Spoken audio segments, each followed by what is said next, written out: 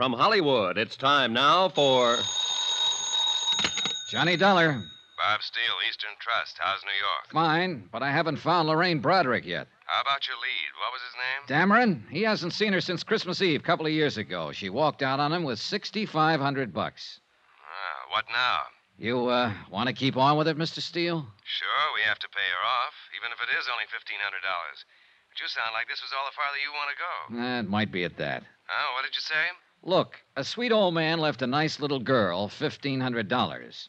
Apparently, I'm looking for a grown woman who isn't very nice anymore. Beside the point, isn't it? Yeah, I guess so. Okay, Steele, I'm still on the case.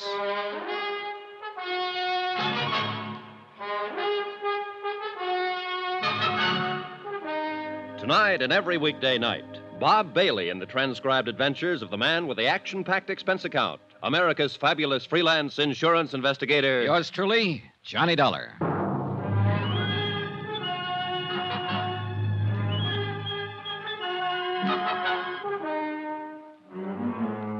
Expense account submitted by Special Investigator Johnny Dollar. Location, New York City, New York.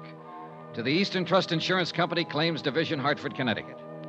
The following is an account of expenditures during my investigation of the Broderick matter.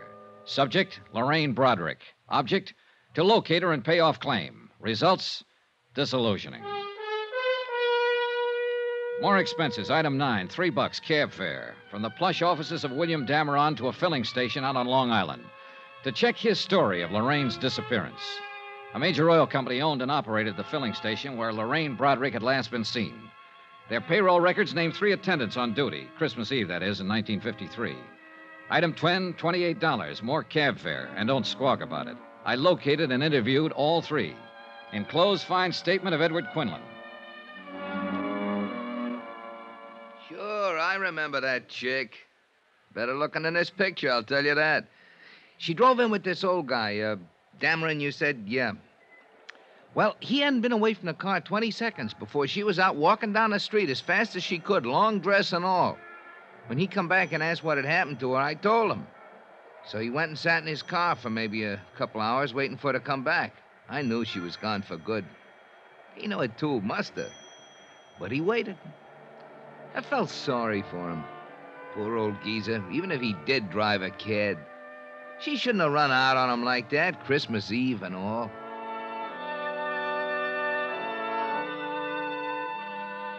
Pauline Dameron Whitfield, sister of William Dameron, living up in Westchester County, verified her brother's story. Lorraine Broderick had left all of her clothes and bags at her house. Mrs. Whitfield had not heard from her or seen her since Christmas Eve, 1953. A check of the luggage revealed no information that would be helpful in locating Lorraine Broderick. The following morning at the New York Police Department downtown, I requested a missing persons investigation on Lorraine Broderick. She was booked in under an alias, Jane Brown. When I got to court, she gave her right name, Lorraine Broderick. What was the charge, Sergeant? Misdemeanor, drunk, disturbing a peace. $25 in night court, April 25th, 1953. That the only time she made the blotter? Yep. What's the address, Sergeant? 1346 Yardley. 1346 That's 2 Yardley. years ago. Thanks. At the address on Yardley, I learned that Lorraine Broderick had moved 18 months before. Again, there was no forwarding address, but the landlady turned out to be quite talkative. I'm glad she moved away from here, Mr. Dollar. I'd like to help you find her, but I'm awful glad she moved away. Why do you say that, Mrs. Gaines? Noisy. Parties all the time. I run a quiet place, you know. Yeah, I'm sure you do. When she first come here to rent the apartment, I thought she was the quiet type. Nice. She looked like she was just out of finishing school or something like that. Oh, she couldn't have been more than 20 years old. Well, maybe a little more, 22. She told me she was a secretary and she worked in Manhattan. Well, I let her have the apartment, of course. She paid her rent in advance, in cash. But once she was in, it was a different story. Yeah. Did she tell you where she worked in Manhattan? No, she never quite got around to mentioning that. Anyway, she couldn't have worked very hard. All the dates she had, night after night, honestly. Do you happen to know any of them, Mrs. Gaines? I do not.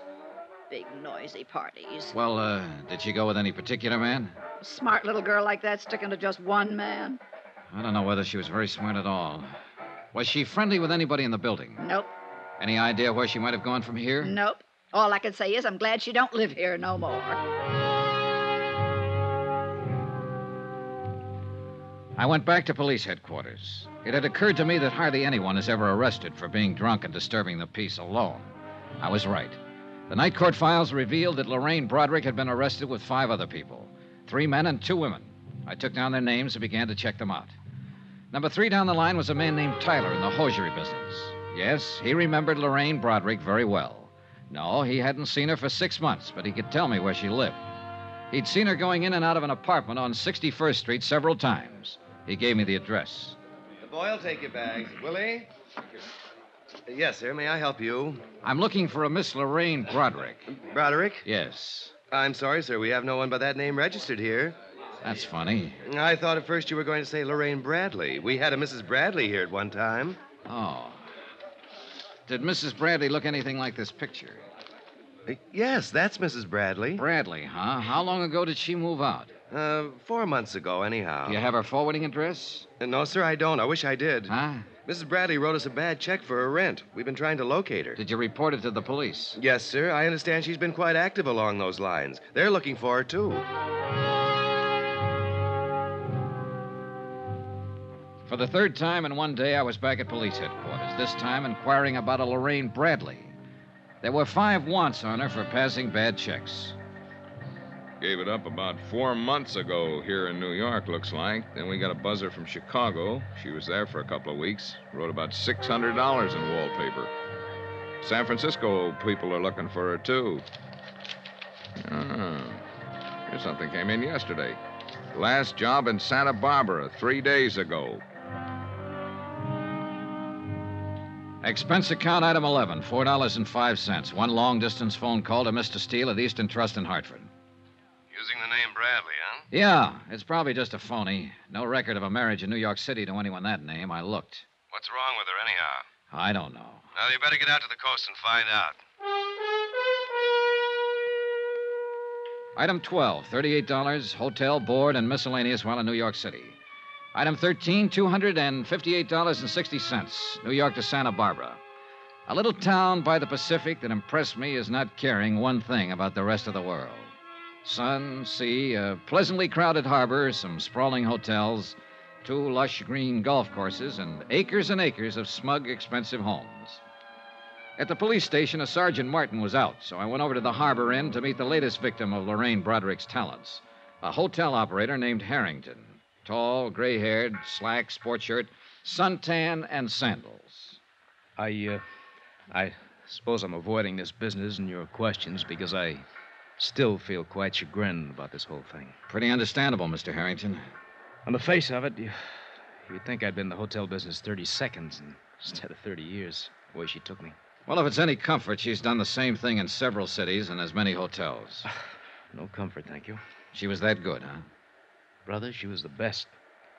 She pranced in here as big as life, probably didn't have a nickel in the purse.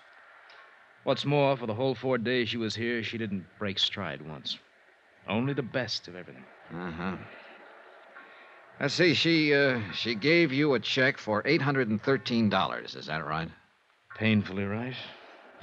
And I took it. No questions.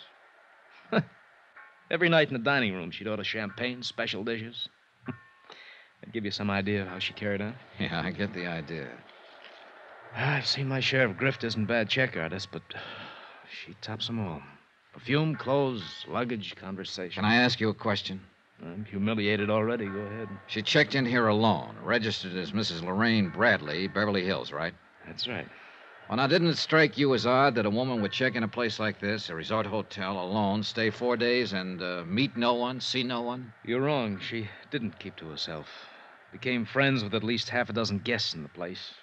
And the way she was throwing my money around, why not? She picked up all the tabs. She threw me off right from the start. Let's talk about that. Start at the top, please. Well, she showed up last Wednesday night in a cab loaded down with luggage. Probably wrote a bad check for that someplace. Probably. She came swinging into the lobby with the cabbie following her. Told the night clerk she wanted to see me. When I came down the stairs, she yelled, "Harry," ran up, kissed me, asked me how my wife was. You beat that. No. One of those tricks that your mind plays on you, I suppose. I actually thought I did remember her from somewhere. Pretty good. What was her story? She said she was on her way back from Lake Tahoe. wanted to rest up. Something about just getting a divorce, being awarded $3,000 a month alimony. That impressed me. It would impress anyone, Mr. Harrington. Did she make up any kind of a story about where she'd met you before? No story. But I got the impression, and of course she saw to it, that she had stopped here before. I wasn't altogether a boob. I did check her home address in Beverly Hills. There was a Robert Bradley listed there, same address she gave. Later on, I found out that he's in Europe with his wife and children. But his name was in the book. Oh, yes. Say, getting back to that part about her being familiar. That's just a good trick on her part, Dollar. Now, I did think I'd known her from somewhere, and, well, she also arranged it so that I was too embarrassed to ask her specifically. In all honesty, I suppose I wanted to have known her. Can you explain that? She was about the most beautiful thing I ever saw. She walked through that door right now and told me none of this was true. I'd probably believe her. Mm-hmm. Do you have a copy of her hotel account? I'd like to look it over. Why? Well, the phone calls mostly. Maybe she contacted someone we can trace. No phone calls. Here. This check was drawn on a bank in Beverly Hills. Was it personalized? No. Maybe I should have thought something of that. No, not particularly. Well, here's this much. I can't stand to look it over. It makes me kind of sick. $813.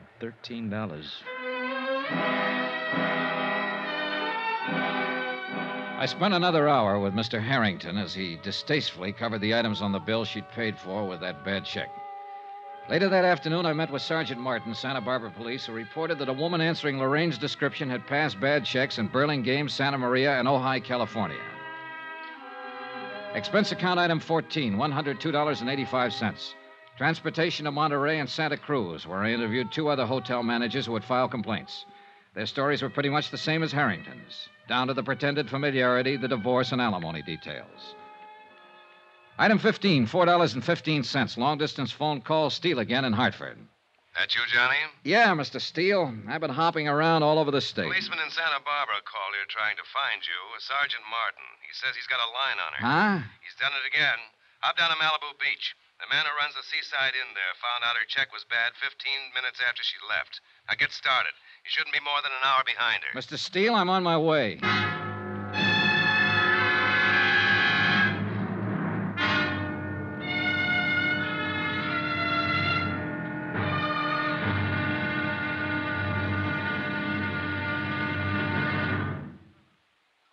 There'll be another intriguing episode of the Broderick matter tomorrow. Tomorrow, a long look at what 7 years can do to a woman's life.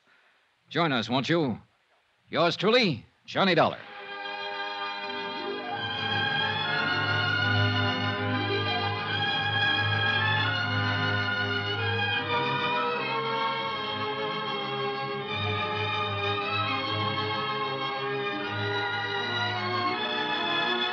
Yours truly, Johnny Dollar, starring Bob Bailey, is transcribed in Hollywood. Written by John Dawson, it is produced and directed by Jack Johnstone.